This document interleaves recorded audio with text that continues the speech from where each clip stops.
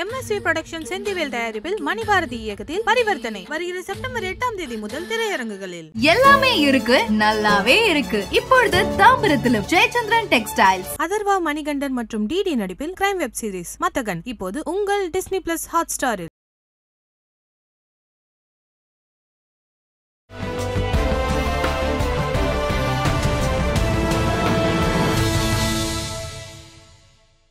வணக்கம் நேயர்களே, விவாத களம் நிகழ்ச்சிக்காக நான் உங்கள் கிறிஸ்டோபர் தாஸ். இன்று நாம் விவாதத்திற்கு எடுத்துக்கக்கூடிய மிக முக்கியமான ஒரு தலைப்பு, தமிழகத்தில் மீண்டும் சனாதன எதிர்ப்பு இந்த விவாத பொருளாக உருவாகி இருக்கிறது. குறிப்பாக சில தினங்களுக்கு முன்னால் திராவிட முன்னேற்ற கழகத்தின் இளைஞரணி தலைவரும் தமிழ்நாடு விளையாட்டுத்துறை அமைச்சருமான திரு உதயநிதி ஸ்டாலின் அவர்களின் ஒரு நிகழ்ச்சியில் பங்கேற்று அவர் பேசிய பேச்சுக்கள், குறிப்பாக சனாதன ஒழிப்பு மாநாட்டில் கொசுவை போல, டெங்குவை போல இவற்றை நாங்கள் எதிர்க்க தேவையில்லை, இதை நாங்கள் ஒழித்தே தீருவோம், ஒழிக்கப்பட வேண்டும் என்ற ரீதியிலான திரு உதயநிதி அவர்களின் கருத்துக்கள். வழக்கம் போல இவ்வாறு ஒரு கட்சியின் தலைமையில் இருக்கக்கூடிய நபர்களோட கருத்துக்கள், ஆதரவு எதிர்ப்பு கருத்துக்கள் தொடர்வதை நாம் தொடர்ச்சியாக பார்த்து வருகிறோம். ஆனால் திரு உதயநிதி அவர்களின் கருத்து நாடு முழுமைக்கும் மிக கடுமையான விமர்சனங்களை உருவாக்கி இருக்கிறது. உச்சநீதிமன்றத்தின் கதவை தட்டியிருக்கிறது, டெல்லி காவல் நிலையத்தை அணுகியிருக்கிறது, உதயநிதியின் தலைக்கு 10 கோடி ரூபாய் அறிவித்திருக்கிறார்கள், சுப்பிரமணிய சுவாமி திரு உதயநிதி அவர்களை கைது செய்ய வேண்டும் என்று ஆங்காங்கே தொடர்ந்து கொண்டிருக்கக்கூடிய மிக கடுமையான எதிர்ப்புகள். இந்த எதிர்ப்புகளுக்கு பின்னாலும் திரு உதயநிதி தன்னுடைய கருத்தில் நான் மிகவும் வலுவாக இருக்கிறேன், என்னுடைய கருத்தில் எந்த விதமான நான் பின்வாங்க போவதில்லை, உறுதியாக இந்த சனாதன எதிர்ப்பு, சனாதன ஒழிப்பில் மிக மிக வலுவாக இருக்கிறேன் என்று தொடர்ந்து அவர் அதற்கு ஆதரவான நிலைப்பாட்டில் தொடர்ந்து கொண்டிருக்கிறார். இவ்வாறான சூழலில் மக்களுக்கு இருக்கக்கூடிய கேள்வி என்பது நாம் பார்க்கும் பொழுது, தமிழகத்தில் இந்த பேச்சுக்களும் இந்த பேச்சுக்களுக்கு பின்னால் இருக்கக்கூடிய அரசியலும், தற்போது இருக்கக்கூடிய சூழலில் இந்த பேச்சுக்கள், இந்த எதிர்ப்புகள், இந்த கருத்துக்கள், விமர்சனங்கள் என்பது தேவைதானா என்றும் ஒரு குரல்கள் ஒலிக்கின்றன. இந்த சூழலில் நாம் இந்த தலைப்பை எடுத்திருக்கின்றோம். நம்முடன் விவாதிப்பதற்காக அரங்கில் மிக முக்கியமான 3 ஆளுமைகள் நம்முடன் இணைந்திருக்கிறார்கள். ஒருவர் திராவிட முன்னேற்ற கழகத்திலிருந்து அதன் செய்தி தொடர்பாளர்கள் ஒருவரான திரு மதிவாணன் நம்முடன் இணைந்திருக்கிறார். இந்து மக்கள் கட்சியின் மாநில பொதுச் செயலாளர் திரு செந்தில் நம்மோடு இருக்கிறார். மட்டுமல்லாது மூத்த பத்திரிகையாளர் திரு பாக்கி என்கிற கிருஷ்ணனும் நம்முடன் இணைந்திருக்கிறார். இவர்கள் மூவரின் கருத்துக்கள் இந்த தொடர்பாக நாம் கேட்டு கருத்துக்களை பகிர்ந்து கொள்ளலாம். வணக்கம், உங்களை 3 பேரையும் வணக்கங்களோடு வரைக்கின்றோம். முதலில் திரு மதி, உங்களிடமிருந்து முதல் கட்ட கருத்துக்களை. இல்லை, அதாவது சனாதன ஒழிப்பு மாநாடுன்னு ஒரு மாநாடு நடக்குது. அந்த கூட்டத்தில் போய் பேசுகிறோம். அந்த கூட்டத்தில் போய் எதை பற்றி பேசுகிறது எனக்கு ஒன்றும் புரியல. அது ஏன் ஒழிக்கப்படணுன்றதுக்கு காரணம் சொல்கிறோம். அதே மாதிரி சனாதன ஒழிப்பு, சனாதனம் என்ன சொல்லுச்சின்னு நம்ம பார்க்கணும். சனாதனம் என்ன சொல்லுச்சு? நீ உயர்ந்தவன் தாழ்ந்தவன்ற படிநிலையை கற்றுக் கொடுச்சுது. அடுத்தது பெண்ணை அடிமைப்படுத்தி வச்சுருந்தாங்க. பெண்ணை எப்படின்னா பாவ யோனியில் பிறந்தவர்கள்னு சொல்லப்பட்டிருக்கு. பகவத்கீதையில் கண்ணன் சொல்கிறாரு, நானே நினச்சாலும் இதை மாற்ற முடியாதுன்ட்டு. கேட்டால் இது வேத காலத்துலேருந்து வந்ததுன்னு சொல்கிறாங்க. ஸோ வேதம் எப்போ தோன்றுச்சுன்னு யாருக்கும் தெரியாது, எந்த காலத்தில்ன்றது அவருக்கு இல்லை. கண்ணன் சொல்லப்படுற கண்ணனுக்கே அது தெரியலன்றது தான் யதார்த்தமான உண்மை. ஆனால் இப்போது இந்த சனாதனத்தை தூக்கி பிடிக்கிறது தானே பிஜேபியோட ஒரே கொள்கையாக இருக்குது. இப்போ சனாதனம் நம்ம ஏன் எதிர்க்கிறோன்னா, படிநிலை, உயர்ந்தவன் தாழ்ந்தவன், சமதர்மம் இல்லை, சமூக நீதி இல்லை, சுயமரியாதை இல்லை, எதுவுமே இல்லாத ஒரு கொள்கை உள்ள ஒரு விஷயத்தை எதிர்க்காமல் என்ன செய்கிறது? அதை எதிர்க்க வேண்டியது காலத்தோட கட்டாயம். நீங்கள் ஏதோ இன்றைக்கி தான் சின்னவர் எதிர்த்தாருன்ற மாதிரி இது யோசிக்க தேவையில்லை. இதுக்கு முன்னாடி தளபதி எதிர்த்திருக்காரு, அதே மாதிரி தலைவர் கலைஞர் எதிர்த்திருக்காரு, அண்ணா எதிர்த்திருக்காரு, தந்தை பெரியார் எதிர்த்திருக்காரு, எல்லாருக்கும் தெரியும் ராஜா ராம்மோகன் ராய் எதிர்த்திருக்காரு. இந்த சனாதன கொள்கைன்றது இன்றைக்கி நேற்றுன்னு இல்லை, என்றைக்குமே இது காலத்துக்கு ஒவ்வாத ஒரு விஷயம். இதை சனாதனத்தை எதிர்க்கிறோம் அப்படின்னு சொன்னால் அதை பிஜேபி என்ன செய்யுதுன்னா, அந்த கொள்கைக்கு என்ன கொள்கைன்றதை எதிராக பேசணுமே தவிர பிரச்சனையை திசை திருப்பக்கூடாது. பிரச்சனையை ஏன் திசை திருப்புறாங்க நீங்கள் யோசிச்சு பார்க்கணும். எதுக்காக திசை திருப்புறாங்க? அவங்களுக்கு தேர்தலை சந்திக்கிறதுக்கு எந்த விதமான அஜெண்டாவும் கிடையாது. 2014 என்ன சொல்லி வந்தாங்க? வளர்ச்சி நாயகன் மோடின்னு சொல்லி வந்தாங்க. குஜராத் மாடல் சொல்லி ஏமாற்றி வந்தாங்க. 2019 புல்வாமா தாக்குதலை காரணமாக காட்டி இந்தியாவை பாதுகாக்கணும்னா எங்களால் தான் முடியும்னு சொல்லி அதை காரணமாக வச்சு வந்துட்டாங்க. இப்போ 2024 என்ன சொல்கிறதுன்னு தெரியல. இப்போ நாடு போகிற பிரச்சனை இல்லை. இப்போது போன வாரம் சிஏஜி அறிக்கையில் வெறும் 4 துறையில் 7.5 லட்சம் கோடி ஊழல் அப்படின்னு நேரடியாக குற்றம் சுமத்துறாங்க. அதை பற்றி பேச சொன்னால் பிரைம் மினிஸ்டர் பேச மாட்டார். எல்லாரும் உச்சகட்ட காமெடி. 18 கோடிக்கு போட வேண்டிய ரோடை 250 கோடிக்கு போடுறாங்க. இது எந்த வகையில் சேர்க்குதுன்னே தெரியல. பரனூர் டோலில் 1.25 கோடி வண்டி ட்ராவல் பண்ணியிருக்குதுன்னு சொல்கிறாங்க. அதில் 62 லட்சம் வண்டி வந்து விஐபி வண்டின்றாங்க. யாராவது சிரிக்க மாட்டாங்க? இன்றைக்கி ஃபாஸ்டாக் வந்ததுக்கப்புறம் யாராவது அந்த மாதிரி போக முடியுதா? எனக்கு தெரிஞ்சு என் வண்டியே போக முடியல. இது என்ன காமெடின்னு யாருக்கும் புரியல. இப்படி ஒட்டுமொத்த இந்தியா ஃபுல்லாக ஊழல். இதுக்கு அடுத்தது தேச பாதுகாப்பை பற்றி பேசுனாங்க. நாங்கள் வந்தால் பாதுகாப்பாக சொன்னீங்க தெரியுமா? இன்றைக்கி சைனா மேப்பில் அருணாச்சல பிரதேசம் எங்களுதுன்னு சொல்லி ஒரு மேப் வரைபடம் எடுத்து கொடுக்குறாங்க. இதை பற்றி பிரைம் மினிஸ்டர் பேச மாட்டார். இதை பற்றி பதில் சொல்ல தயாராக இல்லை. இல்லை நான் சொல்லிடுறேனே. இல்லை நான் சொல்லி முடிச்சிடுறேன். நீங்கள் அதுக்கப்புறம் இதுக்கு அதுக்கு சம்மந்தம் இல்லை. தயவு செஞ்சு புரியுங்க. நான் அதைத்தான் சொல்ல வந்தேன். இல்லை இப்போ இந்த சனாதன மாநாட்டை பற்றி பேசின கருத்துக்கு எதிர்ப்பு தெரிவித்தது யாரு? அது இருக்குல்ல, அவங்களோட நோக்கம் என்னன்னு தானே பார்க்கணும். இப்போ நாங்கள் எங்களுடைய கொள்கை நான் சொல்கிறேங்களேன், நாங்கள் இதை எதிர்த்து ஒரு கருத்து இருக்குங்க, ஒரு கருத்தை நான் எதிர்த்து பேசுகிறேன்னா அந்த கருத்துக்கு எதிர்க்கிறது தானே நீங்கள் பேசணும். அதை எப்படி திசை திருப்புறீங்க? இல்லை மதி, ஒரு கேள்வி என்னன்னா, நீங்கள் பேசுங்க. தற்போதைய சூழல் 2023 சனாதனம் என்ற வார்த்தை எங்கு தோன்றியது, யாரால் சொல்லப்பட்டது அப்படின்னு நம்ம வேத காலத்துல நம்ம பேசுகிறோம். இது யாருமே மறுக்கல. என்னுடைய கேள்வி என்பது 2023 செப்டம்பரில் அமர்ந்து கொண்டிருக்கிறோம். இப்போ சனாதன ஒழிப்பு மாநாட்டிற்கான தேவை எங்கு வந்தது தமிழ்நாட்டில் அப்படின்னு கேட்குறேன். கூட்டம் போட்டவங்கள தான் இந்த கேள்வி கேட்கணும். சரிங்களா? நாங்கள் வந்து ஒரு சீஃப் கெஸ்ட். ஸோ அந்த இடத்துல போய் என்ன பேசணும்? நாங்கள் அதுதான் எங்க இப்போ நீங்கள் கூப்பிடுறீங்க, இங்கே நான் வந்துருக்கிறேன். இல்லை இல்லை ஒரு நிமிஷம் அப்படிலாம் இல்லை. இப்போ நீங்கள் வந்து கூப்பிட்ருக்கீங்க, நான் வந்திருக்கேன். கூப்பிட்டா அப்போ உங்களுக்கு ஏற்ற மாதிரி நான் இங்கே உட்காந்து பேச முடியும்? என்னோட கொள்கை இங்கே உட்காந்து பேச முடியுமா? அது சரி வராது. அப்போ வந்து ஏதோ பேசுறாரு, ஏதோ ஒன்றுலாம் பேசல. அந்த சனாதன ஒழிப்பு, அதாவது திரும்ப சொல்றேன்னா, சனாதன ஒழிப்பு மாநாட்டில் என்ன பேசணுமோ அங்கே சரியா பேசியிருக்காரு. அதைத்தான் நாங்கள் அதுலேருந்து நாங்கள் எந்த இடத்துலையும் மாற்றவே இல்லை, மாற்றி கருத்து பேச தயாராக கிடையாது. பேசுறது உண்மை. சமூக நீதி இப்போதைக்குன்றது எங்களோட கொள்கை, சமதர்மன்றது எங்களோட கொள்கை, சுயமரியாதைன்றது எங்களோட கொள்கை, பெண் அடிமைத்தன்மை இருக்கக்கூடாதுன்றது எங்களோட கொள்கை, நீங்கள் அடிமையாக வச்சுருக்கின்றது உங்களோட கொள்கை. அதனால் நீங்கள் கோவப்படுறீங்க. இந்த கொள்கைக்கு இந்த கொள்கை இல்லைன்னு வாதம் பண்ணுங்க. சனாதனத்தில் இந்த மாதிரி ஒரு ஸ்டெப்பே இல்லை. அதான் சொல்றாங்க. அதைத்தானே சொல்ல நான் சொல்லலையே. அதான் நீங்க என்ன சொல்றீங்க? நான் கேட்கறேன். சொல்லல. நான் செந்தில் கிட்ட அதை நான் கேட்கறேன். செந்தில்கிட்ட கேட்கறேன். உங்களுடைய பதில வந்து நான் செந்தில்கிட்ட வாங்குற எழுத்தாளர்கள் பத்திரிகையாளர்கள் இருக்காங்க. இப்போ நான் கேட்டேன் மீண்டும், தற்போதைய தேவை என்பது இருக்கிறதா அப்படின்னு நான் கேட்கிறேன். இருக்குதுன்னு தானங்க நிஜம். இல்ல நீங்க என்ன சொல்றீங்கன்னா, நான் என்ன சொல்றேன், சுதந்திர தினம் நடந்ததா மதி ஒரு நிமிஷம் இல்ல நான் ஒரு நிமிஷம் சொல்றேன். இல்ல ஒரு நிமிஷம் கேளுங்க. இல்ல ஒரு நிமிஷம் இல்ல இந்த வேண்டாம். நீங்க சுதந்திர தினம் நடந்தது இல்ல, சுதந்திர தினத்துல கொடியாத்துனார்ல, நீங்க சொல்லுங்க. விஸ்வகர்மா யோஜனான்னு ஒரு திட்டத்துன்னு வராருல, நீங்க சொல்லுங்க. இல்ல நான் அதுக்கு தான் பதில் சொல்றேன். இல்ல ஒரு நிமிஷம், என்ன அடுத்த கேள்வியோட உங்க பதில் சொல்லுங்க மதி. அதாவது சனாதன ஒழிப்பு மாநாட்டில் வேற என்ன பேச முடியும்? சனாதன ஒழிப்பு மாநாட்டில் இதை பேசினார்னீங்க, நான் புரிந்து கொள்கிறேன். அப்போ வேறு மாநாட்டில் வேறு யாருக்காக அப்படி பேசிடுவாரு, இன்னொரு மாநாட்டில் வேறு யாருக்காவது அப்படி பேசுறாரா, நான் புரிஞ்சுக்கலாமான்னு கேட்குறேன். சுதந்திர தினத்தில் பிரைம் மினிஸ்டர் என்ன பேசணும், என்ன பேசணும்? இல்லைங்க, அது வேறு டிபேட். அது எப்படி வேற டிபேட்? அதுதான் இதோட வெளிப்பாடு. பிரதமர் என்ன பேசுறாரு நம்ம பேசலாம். உங்களோட முதல் கட்டல இத முதல்ல பதில் சொல்லுங்க. நீங்க இதுக்கு பதில் சொல்லுங்க.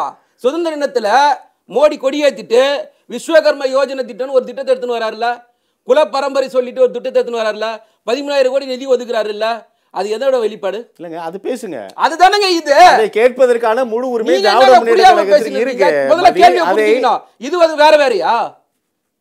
இது அது வேறயான்னு கேக்குறேன். சனாதனம் ரெண்டு ஒண்ணுதானே? இது ரெண்டு ஒண்ணுதான். ரெண்டு ஒண்ணுதான். அப்படி உங்க கருத்தை நான் புரிஞ்சுக்கிறேன். என் கருத்து இல்ல, இத தெளிவா புரிஞ்சு யாருக்கு வேணா தெரியும். சரி, குலக்கல்வி எடுத்துன்னு வர்றது எதோட அடிப்படை? நம்ம பேசலாம். நான் பேசுறேன். இதுதான் வர்ணாசிரமத்தோட அடிப்படை தானே குலக்கல்வி. இப்போ அதற்கான தேவை இப்போது இருக்கு. ஏங்க பிரைம் மினிஸ்டர் பேசினது அத பத்தி பதில் சொல்லுங்க அப்பா. இல்லங்க, இப்போ நீங்க இந்த சனாதன ஒழிப்பு மாநாட்டில் உதயநிதி பேசினது இருக்கும், பிரைம் மினிஸ்டர் பேசினது கதை இப்படி பேசறான்னு சொல்றீங்களான்னு கேக்குறேன். எல்லாமே ஒண்ணுதான். அப்படி சொல்றீங்க. எல்லாமே ஒண்ணுதான். உங்களுடைய முதல்கட்ட கருத்துல நான் அப்படி புரிஞ்சுக்கிறேன். மதி நம்ம தொடர்ந்து பேசலாம். செந்தில், இதற்கான நேரடி பதில் சொல்லுங்க. நான் பாக்கி கிட்ட பொதுவான கருத்தை கேட்கிறேன். இப்போ சனாதன ஒழிப்பு மாநாட்டில் வேற என்ன பேசுவாரு, அதான் பேசுவாரு, அதை தான் பேசியிருக்காரு. அது பேசுவதற்கான காரணங்கள் வந்து இருக்குதா? தொடர்ந்து எல்லாமே பேசும்போது நீங்க கேட்கல, நீங்க உதயநிதி பேசாத மட்டும் இப்படி கேட்குறீங்கன்னு அவருடைய மதியோட முதற்கட்ட கருத்து. செந்தில் நீங்க சொல்லுங்க. அவர் பேசிவிட்டார். சனாதன ஒழிப்பு மாநாட்டில் சனாதனத்தை ஒழிக்க வேண்டும் என்று தான் பேசுவார்.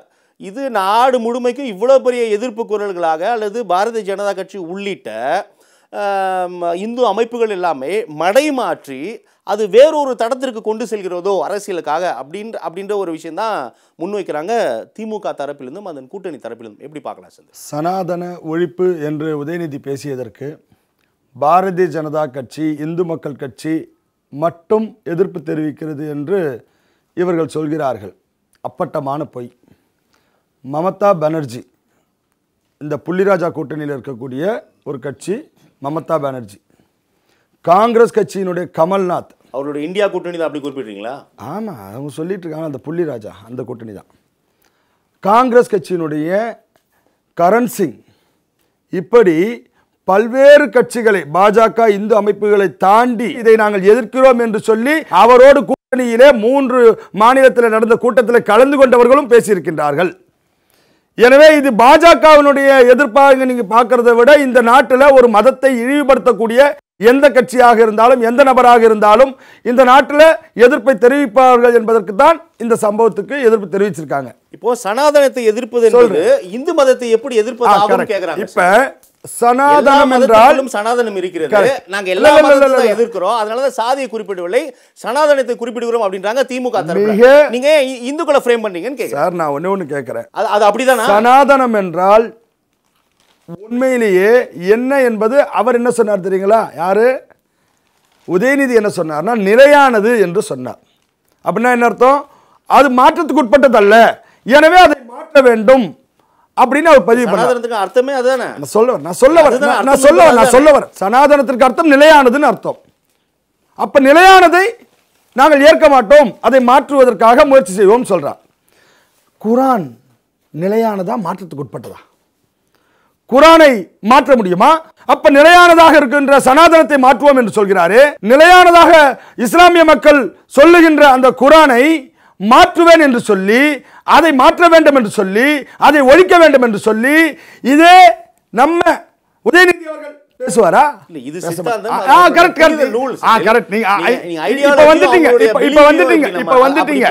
வந்துட்டீங்க. அதே தாங்க பிலீவ், சனாதனமும் பிலீவ். ஏற்றத்தாழ்வுகள் ஒழிக்கப்பட வேண்டும் என்று சொல்லி நேரடியாக பேசுங்கள். சாதிய ரீதியாக சண்டைகள், மோதல்கள், ஏற்றத்தாழ்வு, உயர்வு தாழ்வு, இதையெல்லாம் எல்லோரும் எதிர்த்து கொண்டிருக்கின்றோம். நீங்க அதுக்கு பேர் தான் சனாதனம் சொல்றீங்க பாருங்களா, இதுதான் முட்டாள்தனம். சனாதனத்தின் பெயரால் தான் இவை அரங்கேற்றப்படுகிறது கிடையாது. இப்ப நான் அதுதான் சொல்ல வரேன். சனாதனம் ISIS இயங்குவதற்கு காரணம், அப்படி என்றால் ISIS இயங்குவதற்கு காரணம் குரான் தான். ஒத்துப்பீங்களா? இஸ்லாமிய பயங்கரவாதம் இந்த உலகத்தில் நடப்பதற்கு காரணம் குரான் தான் அப்படின்னு ஒத்துப்பாரா? ஏங்க நீங்க ஒவ்வொருவரும் இஸ்லாமிய பயங்கரவாதம் என்று சொன்னால் அந்த பயங்கரவாதிகள் செய்யக்கூடிய திட்டம் என்று சொல்லக்கூடிய நீங்கள், அப்ப இந்த ஏற்றத்தாழ்வுகளும் சாதிய பாகுபாடுகளும் சாதிய கொலைகளும் நடப்பதற்கு காரணம் அந்த காட்டுமிராண்டி நபர்கள். நீங்க அதற்கு காரணம் சனாதனம் எப்படி சொல்றீங்க? சின்ன குறுக்கீடு. நீங்க நான் முன்னமே கேட்டேன், சனாதனம் என்பது ஒரு ஐடியாலஜி, அது அவரோட புனித நூல் அப்படின்னு நான் பேச சொன்னேன். ஆனால் நீங்கள் மீண்டும் என்ன அப்படின்னா உடனே நீங்கள் குரானையும் ஒரு ISISையும் கம்பேர் பண்ணுறீங்க, குரானையும் தீவிரவாதத்தையும் கம்பேர் பண்ணி எனக்கு புரியல. இது அதை நான் முன்னமே சொன்னேன் செந்தில். திமுக தரப்பு என்ன சொன்னால் சனாதனம் என்பது ஒரு ஐகான் தான், சனாதனத்தின் பெயரால் இங்கே அரங்கேற்றப்படுகிறது அப்படின்னும் போது அது ஒரு சித்தாந்தமாக தானே பார்க்குறீங்க. அது மீண்டும் உடனே இந்து மதத்தை நோக்கி ஏன் போகிறீங்கன்னு கேட்குறேன். நீங்கள் புராதனமானது நிலையானது என்று அர்த்தம் ஒன்று. நீங்க அதற்கு அப்புறமா இப்ப எதையெல்லாம் நிலையானது என்று நீங்க குறிப்பிடுகிறீங்க. இந்த நாட்டில் அறம்னு ஒன்று இருக்கு சார். அறம் என்று சொன்னால் அது நிலையானது தான். நீங்க 10 வருஷத்துக்கு அறமா இருக்கணும், 20 வருஷத்துக்கு அறம் இல்லாமல் இருக்கணும் அப்படின்னு ஏதாவது சட்டம் போடுவீங்களா?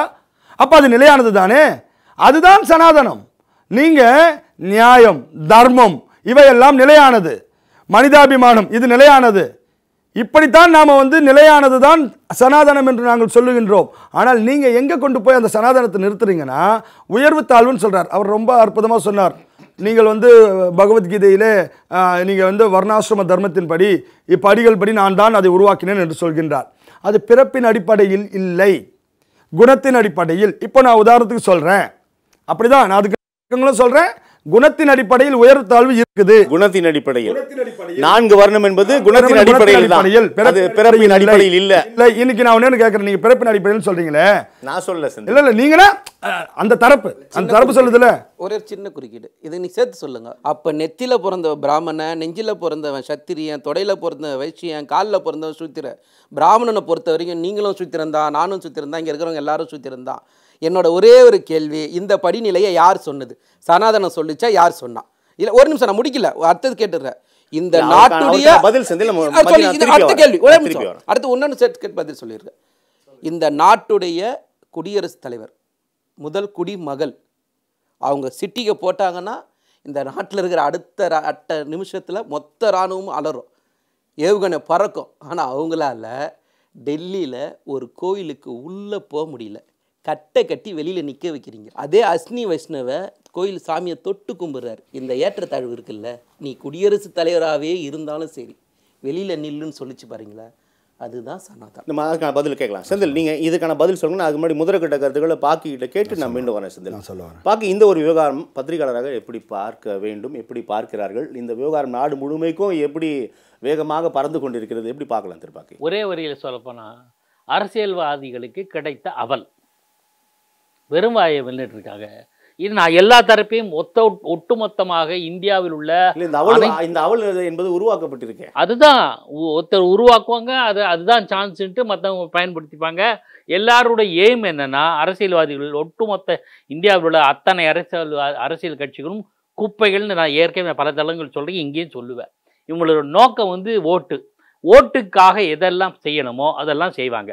நான் ஒன்று சொல்கிறேன், சனாதனம் அப்படின்னு பாராட்டி சனாதன தர்மத்தை வாஹா ஓன்னு பேசுவான் இந்த பக்கம், இல்லை அதை ஒழிக்கப்படணும்னு இந்த பேசுவாங்க. ஏதாவது காமன் மேனை கேட்டு உனக்கு என்னையா இப்போ ஆபத்தானதுன்னு சொன்னால், சார் பசி, விலைவாசி ஏறிடும், காய்கறி கிடைக்கல, தக்காளி விலை ஏறி போச்சு, கொசு தொல்லை, தண்ணி கிடைக்குமான்னு தெரியல, கரண்ட் அடிக்கடி, இதுதான் சொல்லுவான். அவன் போய் சனாதனம் வந்துடுச்சு சார் எவனா காமன் மேன் சொல்லுவானா? கிடையாது. இதை படித்தவன் இது ஒரு பக்கம். இதெல்லாம் ஒழிக்கிறதுக்கு முதல்ல இறங்கணும். கொசு சொல்கிறாங்க இல்லையா, கொசுவை முதல்ல ஒழிங்கயா, சுற்றுச்சூழல் பாதிப்பு, பிளாஸ்டிக்கு அதை ஒழிங்கயா, எல்லா கட்சிகளும் சேர்ந்து செய்யுங்கயா அப்படிங்கிறத என்னோட கேள்வி. இது பார்வை. அப்புறம் சனாதனத்தில் இவங்கெல்லாம் என்ன சொல்லுவாங்க, அதில் இருக்கிற நெகட்டிவ் பாயிண்ட்ஸ்லாம் பூத கண்ணாடி வச்சு கண்டுபிடிச்சி இதை ஒழிக்கணும் அப்படிம்பாங்க. அது யாரும் படிக்கிறாங்கன்னு தெரியல. பனாரஸ் யூனிவர்சிட்டியில் 1916 வெளியிட்டதுன்னு 2-3 நாள் விவாதங்கள் பார்த்த பிறகு தான் எனக்கே தெரியும். அதுக்கு முன்னாடி எங்கே இருக்குன்னு எனக்கே தெரியும். ஒன்று இந்த பக்கம் இருக்கிறன்னு சொன்ன பற்றி அது உன்னதமான கருத்துக்கள் சொல்லுது அப்படின்னு. கருத்துக்கள் உன்னதமானதுன்னா சொல்லணும்னு வச்சுக்கோங்கள, செஞ்சுட்டு போங்கய்யா அப்படிங்கிறது என்னோட பார்வை. அதில் நெகட்டிவ் இருக்கு, எவனா ப்ராக்டிஸ் பண்ணுறான்னா அப்படிங்கிற நீங்கள் பொதுவாக சொல்கிறீங்க. பாக்கி வந்து ஒரு பத்திரிகையாளராக உங்களுடைய பார்வை முன்வைக்கிறீங்க. நான் சொல்ல தற்போதைய அரசியல் சூழல் இந்த தேவை அப்படின்றது இருக்கா, இல்லை இது மீண்டும் உருவாக்கப்படுகிறது அப்படின்னா, நீங்கள் சொன்னீங்க வாக்கு அரசியலுக்காக பண்ணுறாங்க அப்படின்னா, இது ஆப்வியஸ்லி திமுகவுக்கு ஒரு பின்னடைவாக தானே வரும். அப்போ ஏன் இதை திமுக பேசுதுன்ற? சார் ஒன்று சொல்கிறேன் சார், இந்தியாவில் இருக்கிற சமூக அரசியல் செட்டப் இருக்கு இல்லையா, அந்த ஒவ்வொரு மாநிலத்துக்கு ஏற்ற மாதிரி இருக்கும். இந்த தமிழ்நாட்டுக்குரிய சூழலில் இங்கே வந்து பிள்ளையாரையும் கும்பிடுவான், அம்மன் கோயில் இந்த ஆடி மாதத்தை அம்மன் விழா நடத்த இடமே இல்லை, பெரியாரையும் போற்றுவான். இது இந்த மண்ணினுடைய சிறப்பு. யூபியில் வேறு மாதிரி, அங்கே வந்து சாமியாரெல்லாம் ஆடுவானுங்க, இன்னொரு இடத்துல இன்னொரு மாதிரி ஆடுவானுங்க. வடகிழக்கு மாநிலத்தில் போனால் இன்னொரு டைப்பு. ஆகையினால ஒவ்வொரு மாநிலத்துக்கும் ஒன்று இருக்குது. இந்த விஷயத்தில் பொறுத்த வரையிலுங்க ஏற்றத்தாழ்வு என்பது நம்ம ஊர்லேயே ஒரு மாவட்டத்துக்குள்ளேயே ஒரு 10 வழிபாட்டு முறை இருக்கே. வழிபாட்டு முறைகள் பிரச்சனை நாடல்ல, என்னோட கருத்து 100 வழிபாட்டு முறை இருக்கு கிறிஸ்தவர். என்னோட கருத்து அதல்ல, வழிபாடுகள் 1000 இருக்கு. நான் சொல்ல வருது பெரியாரையும் மதிப்பான்றேன். பெரியாருக்கு ஒரு தீங்குன்னா நானும் வந்துடுவேன். ஏன் நான் எந்த மதமும் சாராதவன், எனக்கு கடவுள் பற்றி தெரியாது. ஐ மீன் அக்னாஸ்டிக், ஸ்ட்ராங் அக்னாஸ்டிக். ஆனால் நான் என்ன நினைக்கிறேன்னா, இது இல்லை முக்கியம், நமக்கு செய்ய வேண்டிய காரியங்கள் நிறைய இருக்குது. அம்பேத்கர் கூட என்ன சொன்னார்னா, எவ்வளோ விஷயங்கள் டிபேட் வரும்போது நமக்கு நிறைய வேலைகள் இருக்குதுன்னு சொன்னார். அரசியல் நிர்ணய சபை விவாதங்களில் அடிக்கடி அவர் சொன்னது. ஆக நமக்கு இருக்க வேண்டிய விஷயங்கள் இருக்குல்ல. சனாதன ஒழிப்பு மாநாட்டில் எதிர்ப்பை பேச முடியாது, ஒழிப்பு தான் பேசும்போது இப்போ நான் கேட்குறேன், இருக்கும் பிரச்சனைகளை மடைமாற்றுவதற்கு அல்லது திசை திருப்புவதற்கு அப்படியா? அதுதான் நீங்கள் தமிழ்நாட்டை பொறுத்த நான் திமுகவுக்கு திட்டுறேன், டெல்லியில் இருக்க பாஜகவும் திட்டுறேன். தமிழ்நாட்டை பொறுத்த என்ன சொன்னால், கடந்த சில நாட்களில் 4 பேர் படுகொலை பல இடத்துல. கஞ்சா போதைப் பொருட்கள் அதிகரிச்சிருக்கு, டைவர்ட் பண்ணணும். சரி, இப்படி பேசி பற்ற வைப்போம். அவனுக்கு பொறுத்தவரை மணிப்பூர் பிரச்சனை தேரல, இது தேரல, 1008 தலைவலிகளுக்கு எலெக்ஷன் வருது, இந்தியா ஸ்ட்ராங் ஆகிடுச்சு, என்னடா பண்ணுறது, இதை பிடிச்சி போம்பான். அன்ஃபார்ச்சுனேட்லி ஆர் ஃபார்ச்சுனேட்லி இந்த உதயநிதி பேசினதை இந்தியா கூட்டணியில் இருக்கிற பல பேரை பேசியிருக்காங்க. அரவிந்த் கெஜ்ரிவால் உட்பட நான் சனாதன தர்மத்தை கடைபிடிக்கிறேங்கிறார். மம்தா வந்து காங்கிரஸ் தலைவர்கள். இப்போ இது ஒரு சிக்கலாக போச்சு. எல்லாமே ஏதாவது பற்ற வச்சுக்கிட்டோம்னா பிரச்சனைகள் வரும். ஆக நீங்கள் கவனம் செலுத்த வேண்டியது ஏகப்பட்ட விஷயங்கள் இருக்குது. அதை தேவர் மகனுக்கு கடைசியில் சொல்லுவார் கமல்ஹாசன், அந்த மாதிரி போய் பிள்ளை குட்டிகள் படிக்க வைங்கப்பா, உருப்படியாக அந்த வேலைகள் பண்ணுவான்றது எனக்கு தோணுது. ஆக இப்போ இன்னொரு விஷயம், இந்த பாசிட்டிவ் சப்ஜெக்ட் இவங்க பேசுவாங்க, சனாதன தர்மம் புக் எடுத்துப்பாங்க, அதில் நெகட்டிவ் சப்ஜெக்ட் பேசுவாங்க. இதெல்லாம் சூப்பர் மார்க்கெட்டில் இருக்க மாதிரி சார். சூப்பர் மார்க்கெட்டில் ஒரு ரேக்கில் பார்த்தீங்கன்னா பிஸ்கி பாட்டிலும் இருக்கும், இன்னொரு இதில் மெடிக்கல் இதுவும் இருக்கும், ஒரு பக்கத்தில் ஃப்ரீஸ்டு ஃப்ரோசன் மீட்டும் இருக்கும், வெண்ணையும் இருக்கும். யாருக்கு என்ன பிடிக்குமோ அதை எடுத்துக்குங்க, அவ்வளோதான். ஒன்று இப்போ கீதையை கூட எல்லாரும் பேசுகிற முற்போக்கு சிந்தனையாளர்கள் சொல்கிறாங்களே, கீதையில் அது இருக்குது இது இருக்குன்பாங்க. கீதையில் யாதனின் நீயான் நோதல் அதனின் நிலன், இந்த குறளுக்கு ஏற்ற கருத்தை கீதையும் சொல்லியிருக்கு. என்ன தெரியுமா, எதில் இருந்தாலும் இப்போ ஒரு காமன் மேன் என்ன கேட்குறான் அப்படின்னா, சனாதன தர்மத்தில் என்னதான்ப்பா இருக்குன்னு கேட்குறான். மீண்டும் ஒரு பெரிய அவனுக்கு இதுவரை நேற்று வரையில் தெரியுமா சார், சனாதன அவனை பாதிச்சிருக்கா நேற்று வரையில்? அதனால் பிராக்டிஸ் பாதிச்சிருக்கு, ஏற்றத்தாழ்வுகள் பாதிச்சிருக்கு, அதை களத்தில் போராடு. நான் நேற்று சனாதன ஒழிப்பு மாநாட்டில் நிறைவேற்றப்பட்ட நல்ல தீர்மானங்கள்லாம் கவனத்திலேயே எடுத்துக்கல எந்த அரசியல்வாதிகளும். அதே மாநாட்டில் அரசு அலுவலகங்களில் மதச்சார்பின்மை கடைபிடிக்க வேண்டும். நான் வரவேற்க, ஏன் ஒத்தனும் பேச மாட்டேங்கிறான்? அரசு அலுவலகத்தில் உள்ள எந்த வழிபாட்டு இடத்தையும் அரசு நிர்வகிக்கக்கூடாது, ஏன் இதை பற்றி பேச மாட்டேன்றீங்க? பொது சுடுகாடு எல்லா இடங்களும் வேணும், இதெல்லாம் தீர்மானம். இதை பற்றி யாராவது பேசுறாங்களா? உதயநிதி ஒன்று பேசுகிறா, அதை பேசி பிடிச்சிக்கலாம். உதயநிதிக்கு சப்பா கட்டுக்கிறதுக்கு ஒரு 10 பேர், எதுக்கிறதுக்கு ஒரு 10 பேர். அப்போ இந்த நாடு எப்படி போகும்? தொடர்ந்து பேச அவ்வளோதான். தொடர்ந்து முதற்கட்ட கருத்துக்கள் நான் உள்வாங்கிறேன். செந்தில், 4 வருடங்கள் குணங்களின் அடிப்படையில் சொன்னீங்க. மதி வந்து அது எப்படி குணங்களின் அடிப்படையில், பிறப்பின் அடிப்படையில் தான் தலையில் பிறந்தவன், தோளில் பிறந்தவன், காலில் பிறந்தவன் சொல்லும் போது எப்படி அப்படின்னு ஒரு கேள்வி முன்வைத்தார். அதற்கு உங்களுடைய பதில், நான் பாக்கியோட கேள்விக்கான பதில் உங்ககிட்ட வர மதி. செந்தில், அதாவது நீங்கள் பிராமணன் என்று சொன்னால் அது வந்து செய்யக்கூடிய அவருடைய வாழக்கூடிய வாழ்க்கை முறையை பொறுத்து தான் பிராமணனாகவே இருக்க முடியும். இன்னைக்கு இருக்கக்கூடிய பிராமணர்கள் தான் அன்றைக்கு சொன்ன அந்த பிராமணர் என்று சொல்லி இவர்கள் குழப்பிக் கொள்கின்றார்கள். அப்படி அல்ல. இன்னைக்கு ஐடி கம்பெனி சொல்ல வரேன், பார்ப்பனர் எது பண்றீங்க சொல்ல வரேன், நீங்கள் நல்லா தெரிந்து கொள்ள வேண்டும். இது சொல்லப்பட்ட காலகட்டத்தில் அன்றைக்கு இருந்த வேலை முறை என்பது, அன்றைக்கு இருந்த தேவை முறை என்பது குறிப்பிட்ட ஒரு 4-5 விதமான முறைகள் தான், வேலை முறைகள் தான் அன்றைக்கு இருந்துச்சு. இன்னைக்கு இருக்கக்கூடிய வேலைமுறை மாதிரி அன்னைக்கு இல்லை. தோள்பட்டை என்று சொன்னால் சத்திரியன்னு சொல்கிறாங்களே, தோள்பட்டை என்று சொன்னால் இவன் வன்னியன் இவன் சத்திரியன் என்ற அர்த்தத்தில் அவர்கள் சொல்லலை. ஒரு சத்திரியன் என்று சொன்னால் ஒரு வளம் மிக்க ஒரு பலமான வேலையை செய்யக்கூடியவன் சத்திரியன். தொடை என்று சொன்னால் அல்லது தன்னுடைய வயிற்றுப்பகுதி என்று சொன்னால் வாணிபம் செய்யக்கூடிய ஒரு பொருளை, விவசாயமாக இருக்கட்டும், இதை உற்பத்தி செய்யக்கூடிய அந்த தொழிலை செய்யக்கூடியவர்கள் எல்லாம் வைசியர்களாக சொல்கின்றார்கள். சூத்திரர்கள் என்று சொன்னால் பாதம் என்று சொல்லி இவர்கள் என்ன சொல்கிறாங்கன்னா, இதை பரையற சொல்கிறாங்க, இந்த சாதியை சொல்கிறாங்கன்னு இவங்க சொல்கிறாங்க. இந்த லிஸ்ட் அவுட் பண்ணதெல்லாம் இந்த வெள்ளைக்காரன் காலத்தில் தான் இவங்க இதை தூக்கி இதில் போட்டது, அதை தூக்கி அதில் போட்டது. ஆனால் அது இது சொல்லப்பட்ட காலத்திலே நான் சொல்றேன் சார், நீங்க என்னுடைய பதில் முழுமையா போறதுக்குள்ள இல்ல, என்னுடைய பதில் முழுமையா போறதுக்குள்ள நீங்க குறுக்கிட்டு அதை கெடுக்க கூடாது. நீங்க முடிச்ச உடனே நான் உங்களுக்கு பாயிண்ட் எடுத்து தரேன், நீங்க பதில் சொன்னா முடிச்ச உடனே எடுத்து கொடுங்க சார். இல்ல இதான் முக்கியம் இந்த இடத்துல. அதாவது படிநிலை வந்து இப்படி இல்லைன்னு சொன்னார். எனக்கு ஒரே ஒரு கேள்வி, சந்தேகம் தான். முழுமையாக சொல்ல விடுங்க மதி. இல்லை இது மறந்து போயிடும், கடந்து போச்சா தப்பாக போயிடும். அதுக்கு தான் சொல்ல வரேன். இப்போ மகாபாரத கதை இவங்க இதிகாசம் சொன்னாங்கல்ல, ராமாயணன் ஒரு இதிகாசம் சொன்னாங்கல்ல, நம்மெல்லாம் கேட்டோம்ல. கல்வியை படித்ததுக்காக கர்ணனோட நிலைமை என்ன? கல்வியை படித்ததுனால ஏகலனோட நிலைமை என்ன? ராமராஜ்ய அமைப்புன்னு சொன்னீங்கல்ல, அதுக்கு சம்புவனோட நிலைமை என்ன? அண்ணா இதுக்கு சேர்த்து பதில் சொல்லிட்டா சொல்லுங்க செந்தில், தொடருங்க. இல்லை, அதாவது இவர் குறுக்கிட்டு பேச வேண்டாம். ஸோ எனவே பேசுங்க. செய்யக்கூடிய செயலை பொறுத்து, அவர்களுக்கு அன்றைக்கு இருந்த செயலை பொறுத்து தான் அந்த 4 விதமானதை பிரிச்சாங்களே தவிர, நீ இந்த பிறந்து விட்டா நீ இதுதான் என்று சொல்லி அந்த காலத்தில் அதை பிரிக்கவில்லை. முதல்ல அதை நான் பிரிஞ்சுக்கிறேன். செய்கின்ற செயல் குணத்தின் அடிப்படையில் தான் அந்த பிரிவுகள் இருந்துச்சு. ஆனால் அதையெல்லாம் கடந்து இன்றைக்கு நாம் வந்துவிட்டோம். ஒன்று, நீங்கள் பெண்ணடிமைத்தனம்னு இவங்க பேசுகிறாங்க. நான் என்ன கேட்குறேன்னா, இன்றைக்கி ஐயா ஸ்டாலின் அவர்கள் குடும்பமாக இருக்கட்டும் அல்லது கலைஞர் ஐயா அவர்கள் குடும்பமாக இருக்கட்டும், பெண்கள் எல்லாம் வீட்டிலே இருந்து கொண்டு அவர்களுக்கு வேண்டிய சமைத்து கொடுக்கக்கூடிய வேலையை செய்கிறார்கள். இதை எப்படி அடிமைத்தனம் எடுத்துக்கலாமா அல்லது அவர்களுடைய உரிமை என்று எடுத்துக்கொள்ளலாமா? சார் காலம் ஒவ்வொரு காலங்களிலும் ஒவ்வொரு விதமாக பெண்கள் இருந்து கொண்டிருந்தார்கள். அதையெல்லாம் மாற்ற வேண்டும் என்று சொல்லி எல்லோரும் போராடி இருக்கின்றார்கள். நீங்கள் அது சனாதனம் காரணம் சொல்றீங்கன்னா அப்போ நான் கேட்குறேன், கலைஞர் ஐயா அவர்கள் தான் தயாள் அம்மாவை அடிமையாக வைத்திருக்கிறார் என்று நான் சொன்ன ஏற்றுப்பீங்களா? இல்ல நான் சொல்ல வரேன், நீங்க அதை தான் சொல்ல வரேன். நீங்க அடிமை பெண்ணடிமை தர நான் வீட்டில் அடுப்பர் நான் ஒரே கேள்வி தான் கேட்கிறேன். சாப்பிடாத வீட்டில் அதுக்கு வரேன் அதுக்கு அடுத்த பாயிண்ட் அது நீண்ட நெடிய சார் அடுத்த பாயிண்ட் அது நீண்ட நெடிய பட்டியலை அடுத்த பாயிண்ட்டுக்கு வரேன்.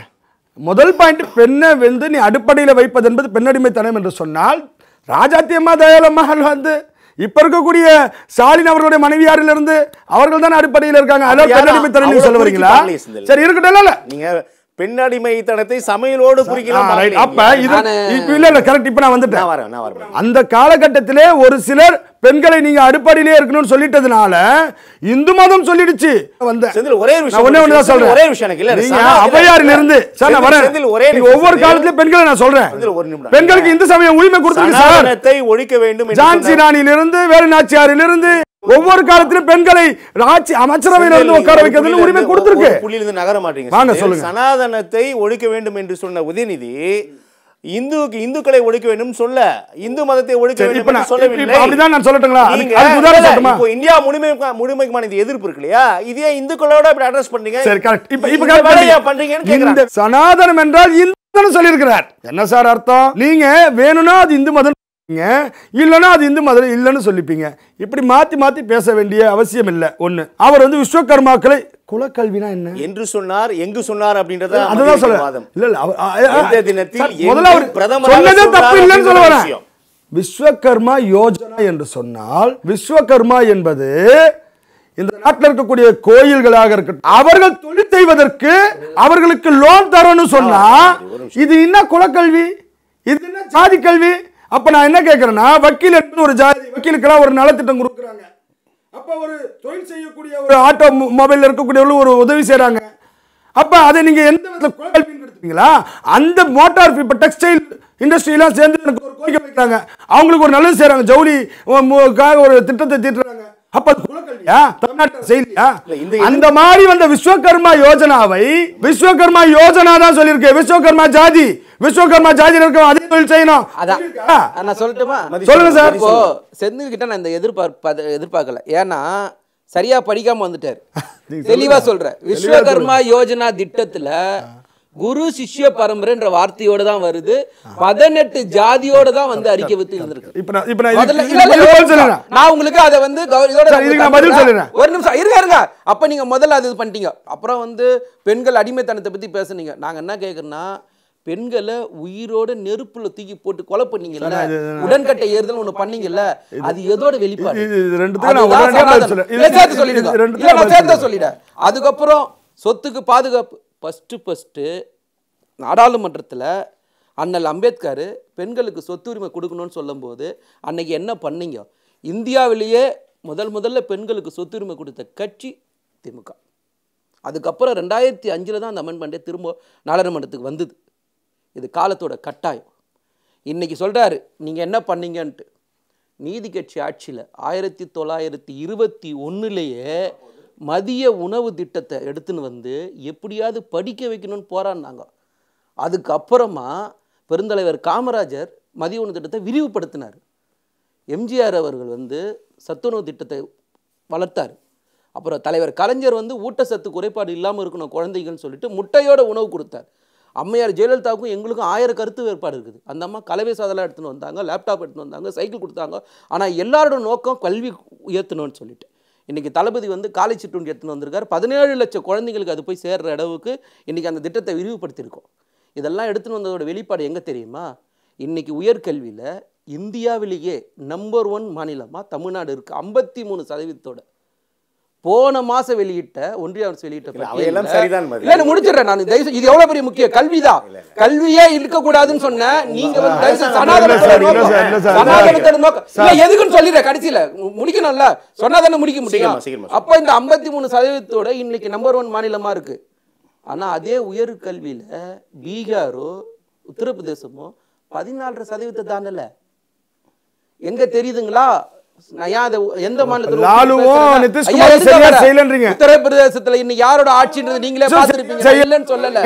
இல்ல நான் முடிக்கல. பெண்கள் வந்து உயர்கல்வியில சேர அப்புறம் ஏன் ஐஎன்டிஏ கூட்டல லாலுவும் சேர்றீங்க? ஆமாங்க. இந்த சனாதனத்தை எதிர்த்ததனால நம்ம படிச்சதுனால அதெல்லாம் கிடையாது. மக்கள் முன்னில இருக்கிறாங்க. இதே வந்து சனாதனத்தை தூக்கி பிடிக்கிறாங்கல்ல, அவங்க இந்த மாதிரி கல்வியில முன்னுரிமை கொடுக்கறாங்களா? பிஜேபி கர்நாடகத்துல ஆளுச்சு, அங்க படிப்புல முன்னேறி இருக்கு, ஐடில முன்னேறி இருக்கு. ரெண்டு பெண்கள் வந்து ஏன்னா திராவிடம் தான் இந்த இந்தியாவுல எல்லாரும் முன்னேற்ற மாதிரி சொல்லிட்டு இருக்காரு பாருங்க. நடு ரோட்ல கூட்டின்னு வராங்க. சிஎம் கிட்ட போய் கேக்குறாங்க. சிஎம் சொல்றாரு இந்த மாதிரி நூற்றுக்கணக்கான வீடியோக்கள் இருக்குன்னு சொல்றாங்க. யாரோட ஆட்சி அங்க நடக்குது? இதே எதிர்க்கட்சி ஆளுகின்ற ஒரு மாநிலத்தில் இந்த மாதிரி நடந்திருந்தா பிஜேபி சும்மா உட்கார்ந்து இல்லை. இப்போ சனாதன எதிர்ப்பில் மிக முக்கியமாக முன்வைக்கப்படுகிற வாதம் என்பது சாதிய பாகுபாடு, சமூக நீதி, திராவிட முன்னேற்ற கழகத்தோட நீங்க சொன்னீங்க இல்லையா, நீங்க மதிவாணன் சொன்ன அரசு நலத்திட்டங்கள்லாம் ஒரு அரசாங்கம் செய்ய வேண்டியது கடந்த ஆட்சியின் போதும் செய்திருக்கிறார்கள். அதுல விஷயம். நீங்க சனாதனம் தொடர்பாக பேசும்போது சாதியை ஒழித்து விட்டதா திராவிட முன்னேற்ற கழகம், சமூக நீதியை வந்து அப்படு கட்டு நீங்க செயல்படுத்தி விட்டீங்களா திமுக அப்படின்னு கேட்குறாங்க. கரெக்டான கேள்வியை நீங்க கேட்கறது. அதைத்தான் நாங்கள் சொல்றோம். அதுக்கு தான் இன்னைக்கு போராடுறோம். இந்த 100 வருஷத்துல இந்த நாடு 75 வருஷம் சுதந்திரத்துக்கு அப்புறம் சொல்றோம். ஆனால் நாங்கள் சுதந்திரத்துக்கு முன்னாடியே போராடி இருக்கோம். படிக்க வச்சா எல்லாம் இங்கே மாறிடும். இன்னைக்கு வந்து கல்வி நிலையங்கள்ல எங்கேயே வந்து நம்ம வந்து பெருசாக நம்ம மாநிலத்தில் எதுவுமே பெரிய சம்பவங்கள் எதுவுமே கிடையாது. இன்னைக்கு மதத்து பேரை சொல்லி கலவரம் இங்கே எங்கேயுமே பெருசாக நடக்காது. குஜராத்தில் நடந்த மாதிரி இங்கே எங்கேயா நடந்திருக்கா? உத்தரப்பிரதேசம் நடக்கிற மாதிரி அதுதான் கேள்வி மதி. அதுதான் நடக்காது. அதுக்கு காரணம் கல்வியில நம்ம மக்கள் முன்னேறிட்டாங்க. வட இந்தியாவை முன்வைத்து தமிழ்நாட்டில் சாதிய ஒழிப்பு அல்லது சனாதன மாநாடு பேசுனதுல இந்து மதம் எங்க இருந்து சார் வந்தது? அதுதான் கேக்குறேன். அதுதான் என்னோட கேள்வி. தமிழ்நாட்டுல பேசினா வீரமணி ஐயா கேளுங்க, அவர்தான் சொன்னாரு. சொல்றீங்க. நாங்க என்ன கேக்குறோம்னா சனாதன மதம்னா என்ன சொல்ற? நாங்க சொல்ற சன் மதத்தோட வெளிப்பாடு தான் சனாதனம். இல்ல அதுதான் தமிழ்நாட்டுல இந்த தேவை இருக்கா? 100 வருஷத்துக்கு முன்னாடி தமிழ்நாட்டுல இந்த தேவை என்பது இருக்கான்றதான் கேள்வி மதி. உங்க பதிலோட தான் எனக்கு கேள்வி. 100 வருஷத்துக்கு முன்னாடி என்னோட டாக்குமெண்ட்லயே சைவ மதத்தை சேர்ந்தவன் தான் இருக்குது. இந்து மதமே கிடையாது ஒரு வார்த்தை. உடனே இவங்க என்ன சொல்றாங்க? சன்மதங்கள்லாம் என்ன? சைவம், வைணவம், சாக்தம், கௌமாரம், கணபாத்தியம், இதுதான் சன்மதங்கள். இந்த சன்மதங்களை போய் நீங்க என்ன சொல்றீங்க? அது யாரும் மறுக்கவும் முடியாது. மறுத்தா போய் தான் மறுப்பதற்கில்லை. நம்ம தொடர்ந்து பேசலாம் மதி, தொடர்ந்து பேசலாம். செந்தில் உங்க முடிங்க, அது முடிங்க, நான் பாக்கிக்கிட்ட போறேன். இல்ல அதாவது நிறைய விஷயங்கள் அவர் விஸ்வகர்மா அப்படின்றது குலப்பரம்பரை. நம்ம நீங்க ஒரு ஸ்டெப் போறீங்க செந்தில். நான் சொல்றேன், இப்போ அவர் வட இந்தியாவில் பட்டியலிட்ட தமிழகத்திலிருந்து இந்த விஷயங்களுக்கெல்லாம் தடையாக இருப்பது சனாதனம். அதை நாங்கள் அகற்றிக்கொண்டே வருகிறோம். அதனால தான் எங்களுடைய இலக்குகள் வந்து மிக லகுவாக அடைய முடிகிறது. இன்னும் இல்ல பயணம் வந்து தொலைதூரம் போகணும்னு சொல்றாங்க. நான் தற்போது தேவை, நான் மீண்டும் சொல்றேன், நீங்க வட இந்தியாவை கூட்டு பண்ணும்போது தமிழ்நாட்டில் இப்ப தேவையா இந்த பிரச்சனை இருக்கான்னு கேட்கிறேன் நான். அப்படி பிரச்சனைனா நீங்க விட்டுட்டு போக வேண்டியதான். நீங்க இந்துக்களோட மடைமாற்றீங்க தான் நான் மீண்டும் அந்த கேள்வியை முன்வைக்கிறேன் செந்தில். தமிழ்நாட்டில் இந்த பிரச்சனையை ஏற்படுத்துவதுதான் திமுகவினுடைய வாக்கு வங்கி அரசியல். ஏனென்று சொன்னால் இந்த தமிழர்களை மேலும் மேலும் அவர்களுக்கு வாக்கு சரியும் தானே. நீங்க நான் சொல்றேன். அதாவது தமிழ்நாட்டில் நீங்க சாதிக்கு நாங்கள் எதிராக இருக்கிறோம் அப்படின்னு பேசக்கூடிய திமுகவினுடைய எம்எல்ஏவாக அவர் பதவி ஏற்கும் போது யாரு டிஆர் பாலுவோட பையன் தேவர் எங்க தாத்தா அப்படின்னு சொல்லி தான் பதவி ஏற்றார். இதே 2 அமைச்சர்கள் இன்னைக்கு KKSSR இருக்கட்டும் அல்லது KN நேருவாக இருக்கட்டும், ரெட்டியார் ஜாதி சங்க மாநாட்டிலே போய் கொண்டு ரெட்டியார்கள் எல்லாம் நான் சொல்றேன் சார், இவங்க சாதியை ஒழிச்ச லட்சணத்தை நான் சொல்லணுமா வேணாமா? சாதி ரீதியாக இந்த மக்கள் மத்தியிலே வாக்கு வங்கி அரசியலை நீங்க இது வந்து இது உண்மையிலே சொல்ல போனா இவங்க திமுக சாதியை ஒழிச்சுட்டோம், சமதர்மத்தை ஏற்படுத்திட்டோம், சனாதனத்தை ஒழிப்போம். நீங்க உங்க கட்சியினுடைய இன்னைக்கு இருக்கக்கூடிய அமைச்சர்கள் சாதி மாநாட்டில உட்கார்ந்துகிட்டு ரெட்டியார்கள் எல்லாம் எங்க கிட்ட வாங்க, உங்களுக்கு வேலை வாங்கி தரதுதான் எங்களுக்கு வேலைன்னு சொல்றாரு. மோடிஜி விஸ்வகர்மாக்கு சொன்னா அது குலக்கல்வின்றீங்களே. ரெட்டியார்களுக்காக வேலை வாங்கி தரேன்னு சொன்ன KKSSR பார்த்து KN நேருவை பார்த்து நீங்க சாதி வெறியோட பேசுறீங்களே. உதயநிதி கேட்பாரா? நேரடியான பதில். நேரடியா சாதியை ஒழிப்பதற்கான சனாதன ஒழிப்பு மாநாடுனா KN நேருக்கும் KKSSR ராமச்சந்திரனுக்கும் ஒரு நீதியான்னு கேக்குறாரு. நான் தெளிவா தானே சொன்னேன். சொல்லுங்க. இல்ல முதல்ல ஒரு நேரடியா பதில் வந்து பேசுறாரு. அதோட வீடியோ எனக்கு வேணும். பதவி ஏற்புல அவர் எந்த இடத்துலயும் பேசல. இது வந்து பொய்யான எம்எல்ஏ பதவி ஏற்கும் போது அவங்க பொய்யான தகவலை வந்து பேசக்கூடாது. நான் இப்ப நான் சேலஞ்ச் வெளியிடுறேன். இந்த இடத்துல நான் இப்ப நான் வந்து மதிவாணன் அவர்கள் சேலஞ்ச் வெளியிடுறேன். இந்த இடத்துலயே இங்க பாருங்க டிஆர் பாலு டிஆர்பி ராஜா அவர் எங்க பேசுறாரு சொல்லுங்க. நான் சொல்றேன் சார் நீங்க வந்து என்னன்னா நான் தான் வெளியிடுங்கன்றேனே. இல்லங்க சார் நான் சொல்றேன் சார் மாறி போச்சு பல யாரை ஏமாத்த முடியாது. இல்லங்க சார் நான் சொல்றேன் சார் நீங்க ஒரு பொறுமையா சொல்ல கேட்டுக்கோங்க சார் நீங்க சேலஞ்சே நான் வரேன். நானும் தான் சொல்றேன். டிஆர்பி ராஜா அவர்களுடைய தாத்தா எங்க சொன்னாரு இல்லங்க சார் டிஆர்பி ராஜா அவர்கள் அவங்க தாத்தா பேரை சொல்லும்போது தேவரை சேர்த்து பதவி ஏற்கும் போது சொல்ல வேண்டிய அவசியம் என்ன? இல்ல அதான் சொல்றேன். அடுத்து சொல்லுங்க. தேவர் என்று அவங்க தாத்தா பேரை தேவர் என்று சொல்லிதான் பதவியேற்றார். சார் நான் தெளிவா சொல்லிட்டேன். சொல்லுங்க. நான் சொல்ல எவிடன்ஸ் இல்லனா எவிடன்ஸ் இல்லன்னு சொல்லுங்க. ஒரு நிமிஷம் மதி, அந்த காணொலியை தொடர்ந்து 2 அமைச்சர்கள் மீதான குற்றச்சாட்டு, நீங்க அந்த சமூக நீதி பேசக்கூடிய திமுக அதை கண்டித்ததா அப்படின்னு கேட்கிற செந்தில், இதற்கு உங்களோட பதில், நேரடியாக பதில் நான் கேட்க விரும்புறேன். நாங்க தெளிவா சொல்றோம். ஒவ்வொருத்தருக்கும் ஒவ்வொரு விருப்பங்கள் இருக்கும். புரியுதுங்களா? நீங்க என்ன சாப்பிடணும், நீங்க என்ன செய்யணும், அரசாங்கத்தோட நடவடிக்கை என்னன்னு தான் நம்ம பேச முடியும். திமுக அமைச்சர்கள் நான் தெளிவா சொல்றேன். அரசாங்கத்தோட நடவடிக்கை என்ன, பிரைம் மினிஸ்டர் என்ன பேசுறா, சீஃப் மினிஸ்டர் என்ன பேசுறான்னு தான் நம்ம பார்க்கணும். ஒவ்வொருத்தருடைய கருத்துக்கு நம்ம நான் தெளிவா தான் சொல்றேன். இந்த பாருங்க நான் தெளிவா சொல்றேன். ஒவ்வொருத்தருக்கும் ஒரு கருத்து இருக்கும்னு நான் சொல்லிட்டேன். புரியுதுங்களா? அந்த கருத்துக்கு என்னாச்சு, இந்த கருத்துக்கு சிஎம் என்ன சொன்னாரு, நான் என்ன தெளிவா குற்றம் சுமத்துறேன்ல, பிரைம் மினிஸ்டர் இதை சொல்றாரு, அதுக்கு என்ன கருத்து? மணிப்பூர் சிஎம் இதை சொல்றாரு, அதுக்கு என்ன கருத்து நான் கேட்கிறேன். எங்க சிஎம் என்ன சொன்னாரு, நம்ம சிஎம் என்ன சொன்னார்னு சொல்லுங்க. மேற்கொண்டு நான் இந்த கேள்விக்கு பதில் சொல்றேன்.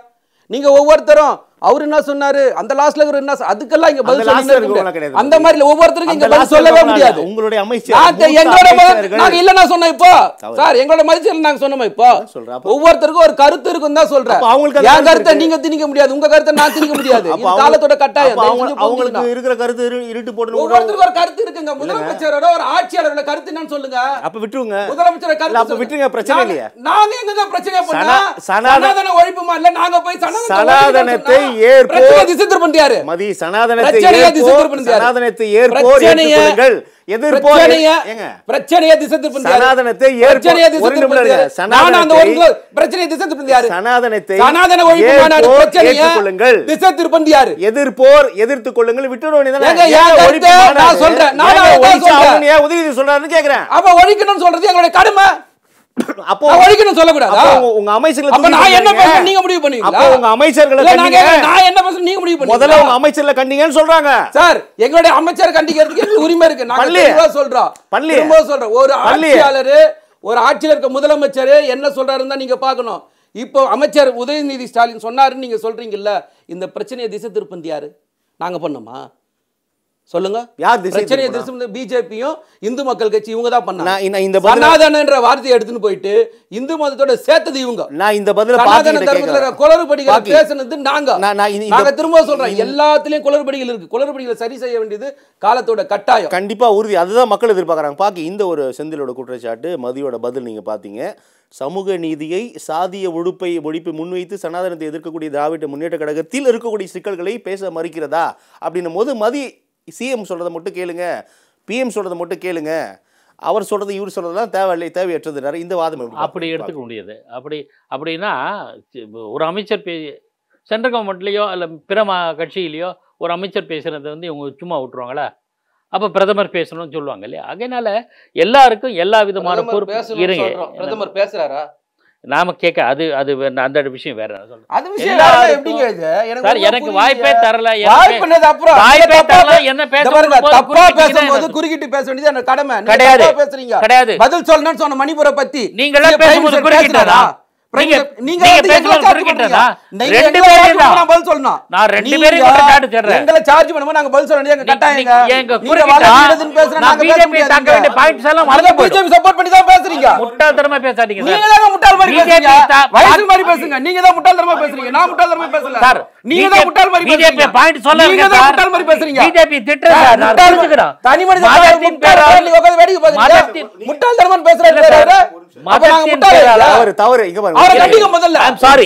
அந்த வார்த்தை வேணா வித்ட்ரா பண்ணிக்கிறேன். கோபப்படாதீங்க. எதுக்கு சொல்றேன்? பிஜேபி மதத்தால அரசியல் பண்ணது சொல்ல வந்த என்ன சொல்லவே விடலையே. அதுக்கான தரவுகளோட சொல்லணும். சொல்லுங்க. இங்க பாருங்க.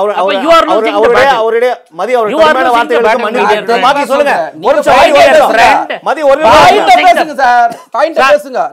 பேச வரதுக்குள்ள குறுக்கிட்டா எப்படி சார்? பாயிண்ட் பேசுங்க. நான் ஐ வாண்ட் டு கருத்து தான் நமக்கு நான் கருத்து வாங்க முயற்சி பண்றேன். நீங்க விட மாட்டீங்க. மதி பிஜேபியை நான் கடுமையா விமர்சிக்க ஆரம்பிச்சேன். அதுக்கான தரவுகள் பாக்கி நீங்க இதுக்குள்ள வந்துங்க. சொல்லுங்க. இப்போ என்ன சொல்றேன்னா, அவன் மதத்தை வச்சு பிசினஸ் பண்றான் சார். 80% இந்துக்கள் ஓட்டு அவங்களுக்கு வேண்டியது பிஜேபிக்கு. இங்க சாதிகளை வச்சு நான் எல்லா கட்சிகளையும் சொல்றேன், ஒரு தொகுதியில இந்த ஜாதி ஜாஸ்தி இருக்கு சார். திமுகலயும் 90 விழுக்காடு மேல இந்துக்கள் நம்ம சொல்ல சார். அவங்க தலைவரே சொல்றாரு சார். சார் அவ இந்துக்களை வச்சுக்கிட்டு பிசினஸ் அரசியல் வியாபாரம் பண்றான் சார். அவனோட ஒரே நோக்கம் அதுதான். சனாதனத்தை எதிர்க்காம பண்ணனா அரசியல் கிடையாது அவனுக்கு. நான் தான் அதை சொல்ல வந்தேன். தம்பி வந்து கோவப்படுறாரு. நான் சொல்ல வந்த பாயிண்ட்னா எல்லாருமே பிளேம் பண்ணுறேன். என்னோட ஓப்பனிங் ரிமார்க்ஸில் என்ன சொன்னேன், எல்லா அரசியல் கட்சிகளையும் பிளேம் பண்ணுறேன்.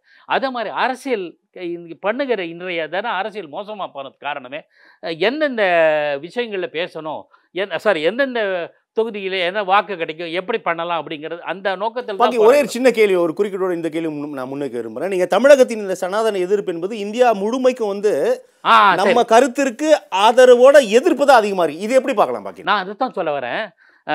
இந்த மாநாட்டில் இன்னொரு சில கருத்து பாயிண்ட் தீர்மானத்தெல்லாம் சொல்ல வந்தால் இவர் கோவப்படுவார். அது வேற விஷயம். அமைச்சர்கள் சாதி அமைப்புகளை கூட்டங்களில் கலந்து கூடாதுன்னு தீர்மானம் ஏற்றிருக்காங்க. இதே சனாதன ஒழிப்பு தாமுக நடத்தின கூட்ட மாநாட்டில். இன்னும் என்ன சொல்றேன், நல்ல தீர்மானம் இல்லை, தமிழ்நாட்டில் மாண்புமிகு முதலமைச்சர் மு.க. ஸ்டாலின் அவர்கள் என்ன சொன்னார்னா, தமிழ்நாட்டை காப்பாற்றியாச்சு. இப்போ தேசிய அளவில் அவரோட பார்வையை நான் பாராட்டுறேன். தேசிய அளவில் ஒரு பார்வை எடுத்து சொல்கிறேன். ஏன்னா தென் மாநிலங்கள் வளர்ந்து விட்டன, வட மாநிலங்கள் இந்த வளர்ச்சி கிடையாது, கல்வி சுகாதாரம் எதுவுமே கிடையாது. அப்போ இதை எடுத்து செல்வதற்கு மு.க. ஸ்டாலின் தலைமையேற்றால் நான் வரவேற்கிறேன். என்னன்னா இப்போ சனாதன ஒழிப்பையும் தேசிய அளவில் நடத்தணும், இந்தியா கூட்டணியில் நடத்தினார், நான் வரவேற்கிறேன். நான் மனப்பூர்வமாக இருக்கிறேன். என்ன நோக்கத்தோடு செய்கிறீங்க? சாதி ஏற்றத்தாழ்வு, பிறப்பினால் ஏற்றத்தாழ்வு எல்லாத்தையுமே எடுத்து பேசுவோம், எல்லாத்தையும் எடுத்து புரிதலோடு நடந்துப்போம், வளர்ச்சி திட்டங்களை நோக்கி நம்ம நகர்ந்து போவோம். அதுக்கு முன்னெடுப்பாரா அப்படின்னு பார்க்க இப்போ இந்த பேச்சு, இந்த எதிர்ப்பு, இந்த ஆதரவு என்பது வரக்கூடிய நாடாளுமன்ற தேர்தலில் எதிரொலிக்குமா? ஏன்னா இந்தியா முழுமைக்குமே இது ஒரு பேசுபொருளாக உருவாக்கி இருக்கக்கூடிய சூழல்ல திமுக மிக முக்கியமான ஒரு கூட்டணி, இந்தியா கூட்டணியில் இது சிக்கலை ஏற்படுத்துமா? இந்தியா கூட்டணியில் சிக்கல் ஏற்படுத்துமா பொறுத்து இருந்து தான் பார்க்கணும். அப்படி ஆக மாட்டேன். ஆனால் இதை அரசியல் ஆதாயத்துக்காக இது போன்ற விவாதங்களை எல்லா அரசியல்வாதிகளும் பயன்படுத்துவார்கள். இது தொடரும். எல்லா விஷயத்தையுமே ராமர் கோயில் இருந்தாலும் சரி, கோயில் கட்டுவோம். அப்பதான் 24 தேர்தல் வர்றதுக்கு முன்னாடி தான் கோயில் கட்டுவோம். அதுக்கு முன்னாடி கட்ட மாட்டாங்களா? கோயில் கும்பாபிஷேகம் நடத்த மாட்டாங்களா? அவனோட நோக்கம் அது. ஏன் இவ்வளோ நாள் இத்தனை வருஷத்தை கோயில் கட்டி கும்பாபிஷேகம் பண்ணது எல்லாரும் முடியும் சார். ஆனால் அதை 24 தேர்தலுக்கு முன்னாடி நடத்தி ஓட்டு வாங்கணும் அவங்க. நான் அதைத்தான் சொல்ல வந்தேன். அதுக்குள்ள அவர் குறிப்பிட்டார் மதிவான. இப்ப எல்லாமே அரசியல். ஆக இதுல மக்கள் விழிப்போடு இருங்கள், வளர்ச்சியை நோக்கி செல்லுங்கள். அதுதான் நமக்கு. மக்கள் விழிப்போடு இருந்து வளர்ச்சி நோக்கி செல்லக்கூடாது, வளர்ச்சி நோக்கி சொல்லணும். மக்கள் என்ன சார் பண்ணுவாங்க? மக்கள் விழிப்போடு இருந்தாலே வளர்ச்சி திட்டத்துக்கு எங்களுக்கு நீ சனாதனம் இருக்கட்டும், எனக்கு ரோடு போடியா அப்படின்னு. இப்ப நான் வந்தபோது ரோடு மோசமா இருந்தது, எனக்கு மின்சாரம் கூடியா, தண்ணி கூடியா, படிப்பு கூடியா, அப்படி போவாங்க மக்கள். தொடர்ந்து பேர் செந்தில், நீங்க மதியோட குற்றச்சாட்டுக்கு உங்களுக்கான பதில். அதாவது நான் அந்த ராஜா பேசின விஷயங்கள் கண்டிப்பாக நான் உங்களுக்கு கண்டிப்பாக காட்டுறேன், நான் பார்க்குறேன், பார்த்துட்டு கண்டிப்பாக அதில் உங்களுக்கு நான் தொலைக்காட்சியில் வெளியிடுறேன். இப்போ சனாதனம் என்றால் இது வந்து சனாதனம் முக்கியமா அல்லது ரோடு தான் முக்கியம்? உண்மைதான், ரோடு தான் முக்கியம். ஆனால் என்னுடைய மன அமைதிக்கும் என்னுடைய மன கஷ்டம் என்று சொன்னால் நான் சென்றடையக்கூடிய இடம் இறைவன் என்று தான் கோடானு கோடி மக்களுடைய நம்பிக்கை. எனவே அதுக்காக ஆலயம் இருக்க வேண்டும் என்று தான் எல்லோரும் நினைப்பாங்களே தவிர அதுக்காக ஆலயம் இல்லை, எனக்கு ரோடு போதும், எனக்கு வசதி போதும் அப்படின்னு மட்டும் மக்கள் நினைத்து விட மாட்டார்கள். கோயில்கள் தான் இன்றைக்கு இந்த உலக அளவில் இருக்கக்கூடிய இந்த இந்தியாவுக்கு பெருமை சேர்க்கும் விதமாக ஆலயங்களும் ஆன்மீகமும் சனாதனமும் இருந்து வருகிறது. ஆனால் அதற்கு எதிராக இருக்கக்கூடிய அல்லது இந்த நாட்டுக்கு இருக்கக்கூடிய ஒரு கேடு என்னவென்று சொன்னால் இந்த தீண்டாமை, சாதிய ரீதியான பாகுபாடுகள், சாதி ரீதியான கொடுமைகள். எனக்கு இவைகளை ஒடுக்க வேண்டும், இதுதான் சனாதனம் பேசக்கூடிய உதயநிதி ஐயா அவர்கள். 4 பேர் படுகொலை செய்யப்பட்டார்களே ஒரே நேரத்தில் இந்த தமிழ்நாட்டிலே, மணிப்பூரை பேசினோமே. இந்த 4 படுகொலைக்கு காரணம் என்னவென்று சொன்னால் மதுவை அருந்தக்கூடாது என்று சொல்லி அவர் போய் தட்டி கேட்டதன் காரணமாக நாங்கள் இங்கு மதுவை அருந்துவோம், எங்களையா கேள்வி கேட்கிறான்னு சொல்லி தான் 4 பேரை வெட்டி கொண்டிருக்கான் கொடூரமான மிருகங்கள். அந்த காரணம் என்ன? மது. அப்ப அந்த மதுவை விற்பனை செய்யக்கூடியது யார்? அரசாங்கம். அதற்கென்று வைத்திருக்கிறது IASI. அப்ப இந்த மது என்கிற நீ சனாதன சாதிக்காரன் பேசுறீங்களே, இந்த கொலைக்கு காரணமான மது, அந்த மது ஒழிக்கப்பட வேண்டும், அந்த மது இல்லாத தமிழகத்தை உருவாக்க வேண்டும் என்றெல்லாம் பேச வேண்டிய இந்த உதயநிதி அவர்கள் இந்து மதத்தை காயப்படுத்த வேண்டும் என்ற நோக்கத்தோடு மட்டும் இந்து மத நம்பிக்கைக்கு எதிரானவர்கள் மத்தியில் நீங்க நல்லா தெரிஞ்சுக்கணும். இதை உதயநிதி அவர்கள் தனியா பேசியிருந்தார்னு வச்சுக்கோங்களேன், அதோட சப்ஜெக்ட் வேற. கி வீரமணி யார்? கிருஷ்ண பரமாத்மாவை பற்றி எல்லாம் பொள்ளாச்சி சம்பவத்தோடு ஒப்பிட்டு பேசி பல நேரங்களிலே இந்து மத கடவுள்களை இழிவாக பேசியவர். அந்த வீரமணி அவர்களுக்கு முன்பாக உட்கார்ந்து கொண்டு சனாதனத்தை ஒழிப்போம் என்று சொன்னால் இந்து மதத்திற்கு எப்பேற்பட்ட ஒரு ஒழிக்க வேண்டும் என்ற நோக்கத்தோடு பேசியிருக்கிறார் உதயநிதி என்றுதான் மக்களும் பேசுவார்கள், அவர் கூட்டணி கட்சிக்காரர்களும் பேசுகின்றார்கள். எனவே எங்களை பொறுத்தவரைக்கும் ஒன்னே ஒன்றுதான், சாதி ஒழிக்கப்பட வேண்டுமா நாங்கள் ஆதரிப்போம், தீண்டாமை ஒழிக்கப்பட வேண்டுமா நாங்கள் ஆதரிப்போம். இந்து மதத்தில் புரட்சி செய்த மகான்கள் இருக்கின்றார்கள். ஆனால் இவர்கள் எல்லாம் இந்து மதத்தை திட்டிவிட்டு இந்து மதத்தை ஒழிக்க வேண்டும் என்ற நோக்கத்தோடு செயல்படக்கூடியவர்கள். எனவே இவர்கள் எண்ணம் நிறைவேறாது. இந்து மதத்திற்கு எதிராக பேசிய இந்த கூடாரத்தை காலி செய்து இந்துக்கள் உணர்வோடு திமுகவுக்கு வாக்களிக்க மாட்டார்கள். இந்த மாதிரியான நபர்களை புறக்கணிப்பார்கள். நன்றி சார். மதி, உங்களுடைய இறுதியான சுருக்கமான கருத்துக்களை பதிவு செஞ்சு நம்ம நிறைய. இல்லை, நான் என்ன சொல்கிறேன்னா, ஒரே நாடு, ஒரே வரி, ஒரே மொழி, ஒரே மதம் சொல்கிறீங்கல்ல, அந்த அடிப்படையில் மொத்தமாக இந்தியா ஃபுல்லாக வந்து லிக்கரை வந்து பேன் பண்ணிவிடுவோம், முடிஞ்சு போச்சு. யாருக்கும் எந்த பிரச்சனையும் கிடையாது. நாங்கள் வேணான்லாம் சொல்லலை. அந்த அதிகாரம் நீங்க பண்ண மாட்டீங்க. அவசரப்படாது, இருங்க, அவசரப்படாது. நீங்க பண்றது அமைதியா உட்கார்ந்து பாத்தீங்களா? அமைதியா தானே உட்கார்ந்துருந்தேன். அவர் அமைதியா இருக்காரு. அடுத்தது வந்து பாதுகாப்பு, இதை பற்றிலாம் பேசினார். பாதுகாப்புலாம் பற்றி மோடி அந்த குரூப் பேசவே கூடாது. இந்த பிரச்சனையை முழுசாக திசை திருப்பினது இவங்க தான். இந்த பிரச்சனை சனாதனத்தோட மட்டும்தான் இருந்தது. ஆனால் இவங்க தான் ஏதோ இந்துக்களுக்கு வந்து காப்பிரைட்ஸ் இவங்ககிட்ட தான் கொடுத்தா மாதிரி எனக்கு